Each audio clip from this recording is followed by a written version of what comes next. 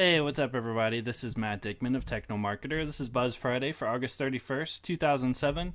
A couple stories I just want to go through today. The first off, congratulations to Jeremiah Oyang at PodTech. He is leaving that company to go to Forrester Research as an analyst, which is something that I think is right up his alley. You know, it seems to be right in line with what he wants to do. So congratulations to him.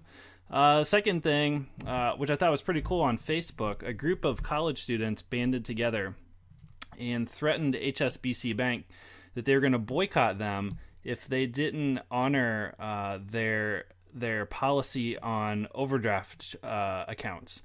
So basically, the company was going to start charging for overdraft when they had offered it for free, which was a big selling point to the college students. So they got everybody together, a couple thousand people, and HSBC actually reversed their decision. So that was interesting.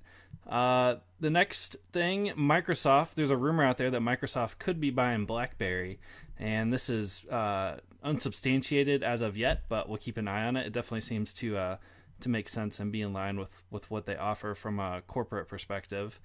And the final thing today, iTunes and NBC decided to part ways. Basically, NBC was wanting to charge more than Apple was willing to charge its consumers. So they decided to part ways, and we'll see how this goes for NBC. It seems like a pretty stupid decision to that for them, but it's kind of in line with the strategy that the road for strategy they've been going down so far. So that's really it for this week. The rest of the buzz is below. If you have anything that you think is buzzworthy, send over an email or leave a comment on the post. Talk to you next week.